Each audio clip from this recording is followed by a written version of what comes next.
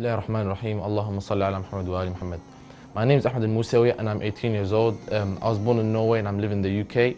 I am a pre-university student.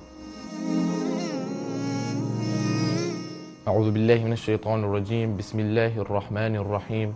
نحن قدرنا بينكم الموت وما نحن بمسبوقين. صدق الله العلي العظيم.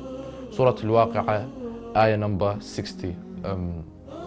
Although we try neglecting and avoid thinking about it, death is upon us. It's been mentioned through many verses in the Quran. Many people try to avoid thinking about death because it's a scary sight.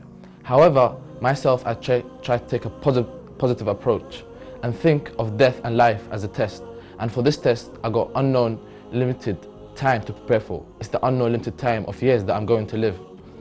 However, I got no excuses to underperform in this test because I've been provided with all the resources like the Quran and the Hadith of Ahl Bayt and the Prophet ﷺ, which provide us with a sea of knowledge and wisdom.